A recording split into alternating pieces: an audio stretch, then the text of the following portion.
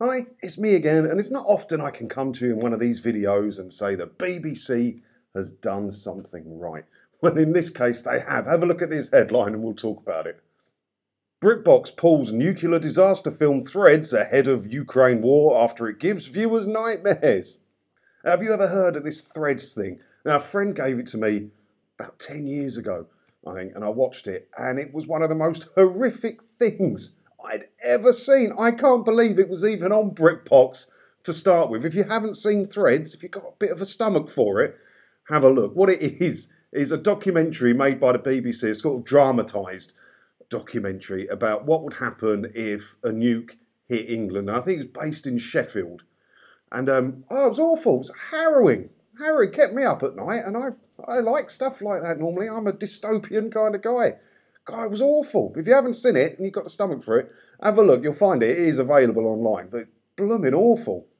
The apocalyptic drama left people so terrified it was rarely repeated on the BBC after it was first aired in 1984. It did, however, land on Britbox until earlier this year, and clips of the film also emerged on TikTok with people saying that they can't believe it was ever broadcast on telly. Yeah, I can't believe it was ever broadcast on the telly either. It was terrible. And not just the bit where the nuke hit and the prepping for it. I think they cut to like a few years later. It's been a while since I watched it, but I'm pretty sure it said like 5 years later or something went black and then came back in to the dystopian land that is now Sheffield. And it was shocking. It was like the Dark Ages, but it was bad. I can't believe the BBC made it. I mean, talk about propaganda. That was just plain blooming awful. One comment from a user read, "To think they showed this in schools in the 80s. No wonder 80s kids were hard as nails." Well, I was at school in the 80s and I don't remember ever being shown it. I only watched it, as I say, it's a good few years ago now. A friend gave me a copy of it. And oh God, it's not something I'm going to rush back to watch it. I still have the copy of it, but it's not something I'm going to rush back to watch it. When it first aired on BBC Two, it was the night Britain didn't sleep. So shocked were the people that had tuned in. It aired once again the following year and didn't make it back on screen until 18 years later. It was also released on DVD and aired once more on telly in 2005. One viewer said after watching it, "Recently watched this for the first time and it absolutely terrified me.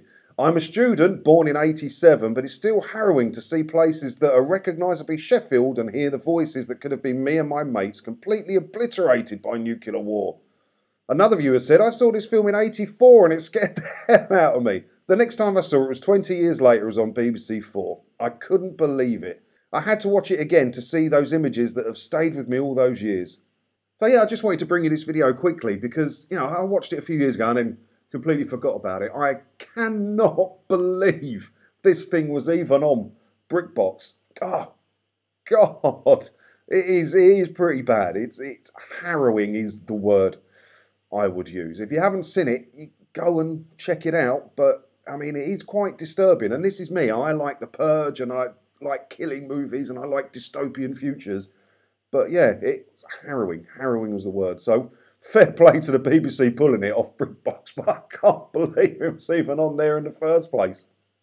So did you see Threads back in the 80s or have you seen it since? Let me know what you think about it because yeah, not a fan myself. I like dystopian stuff, but that was a bit much even for me, that one. But let me know what you think of it in the comments below, or if you're going to go and look for it, let me know in the comments below, and I'll see you in another video again soon. Thanks for watching.